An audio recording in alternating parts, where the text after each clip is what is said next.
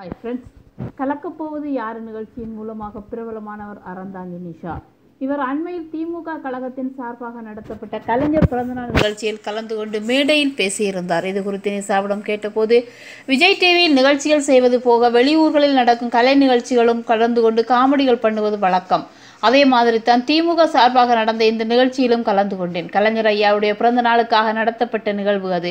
கலக்கப்போவது யார் நிகழ்ச்சியில் இருக்கும் பழனி அண்ணாவின் மூலமாகத்தான் எனக்கு இந்த வாய்ப்பு வந்தது. நாங்கள் 2 பேருமே சேர்ந்து தான் இதில் கலந்துக்கிட்டோம்.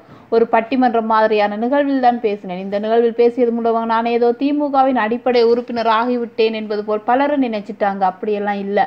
நிறைய பேர் எனக்கு ஃபோன் பண்ணி, நிஷா மேடம் எங்கள் சகோதரி மாதிரி, நீங்கள் எங்கள் சகோதரி மாதிரி, ஒரு கட்சிக்கு சார்பாக நீங்கள் இப்படி பேசுவீங்கன்னு எதிர்பார்க்கலன்னு சொன்னாங்க. ரொம்ப மரியாதையாக தான் கேட்டாங்க. எனக்கு கஷ்டமாக இருந்துச்சு.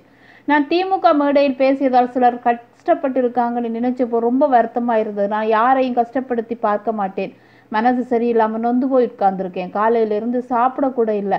நான் தனிப்பட்ட முறையில் எந்த கட்சியையும் ஆதரித்து பேசியது இல்லை. பொதுவான ஒரு நபர் தான். சமூக வலைத்தளங்களில் ரொம்ப கேவலமாக என்னை பற்றி எழுதியிருக்காங்க. வீட்டில் இருக்கிற எங்கள் அம்மா என்னை ரொம்ப திட்டுனாங்க. அவங்க கையால் அடி மட்டும்தான் வாங்கலை. உன்னை போய் காமெடி பண்ண அனுப்பி வச்சா கலகம் பண்ணிட்டு வர்றியான்னு எங்கள் அம்மா ரைமிங்காக திட்டுறாங்க. உன்னை கஷ்டப்பட்டு படிக்க வச்சதே நல்ல பேர் வாங்குறதுக்கு தான். நீ வாங்கின பேர் போதும், இனி எங்கேயும் போக வேண்டாம்னு சொல்லிட்டாங்க. அவங்கள சமாதானப்படுத்துறதுக்குள்ள போதும்னு ஆயிடுச்சு. எப்போது எங்கள் அம்மா கிட்ட சொல்லாமல் நான் எதுவும் பண்ண மாட்டேன். ஒரு இடத்துக்கு போகிறேன், நான் அவங்களுக்கு தெளிவுபடுத்திட்டு தான் போவேன். நான் பண்ணுற விஷயம் நல்ல விஷயமா இருந்தால் அவங்க எனக்கு சப்போர்ட்டாக இருப்பாங்க. தப்பான விஷயமா இருந்தால் திட்டத்தான் செய்வாங்க. அவங்க என்னை இவ்வளவு தூரம் வெளியே வர்றது பெரிய விஷயம். என்னோட குடும்பத்துக்காக எந்த விஷயமா இருந்தாலும் கவனமாகவே பண்ணுவேன். என்னோட கணவர், நீ பேசினது போதும், இது மாதிரியான கட்சி தொடர்பான மேடைகளுக்கு இனிமேல் போக வேண்டாம். இதுவரைக்கும் நான் எதுவும் உன்னை சொன்னதில்லை, இப்போவும் தப்பாக சொல்லலை. உன்னோட பெரிய பலமே காமெடி தான், அதுக்குள்ளே மட்டும் போன்னு அட்வைஸ் பண்ணார். நீ பண்ணுறது சரியாக இருக்கும், அதுக்கெல்லாம் எல்லாமே சரின்னு நினைக்கக்கூடாது. கொஞ்சம் வீட்டில் இருக்கிறவங்ககிட்டையும் கேளுன்னு சொல்லுவாங்க. எனக்கு முழு சப்போர்ட் பண்ணுவார். இவ்வளோ பிரச்சனைகளுக்கு பிறகு இந்த நிகழ்ச்சிக்கு என்னை கூப்பிட்டு போன பழனி அண்ணாவுக்கு தான் ஃபோன் பண்ணி திட்டினேன்.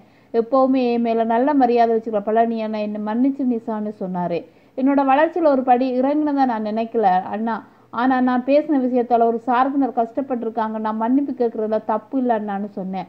இப்போவும் சொல்கிறேன், என்னால் யார் மனசாவது புண்பட்டிருந்தா மன்னிச்சிருங்க. எனக்கு அரசியலுக்கு வர்ற எண்ணம் துளியும் இல்லை. முழுக்க காமெடி பண்ணணுன்னு தான் ஆசை. மனோரமா, கோவை சரளா அம்மாவுக்கு பிறகு என்னையும் மக்கள் அந்த வரிசையில் சொல்லணுங்கிறதான் என்னோட ஆசை. அதுக்காகத்தான் போராடிட்டு இருக்கேன்.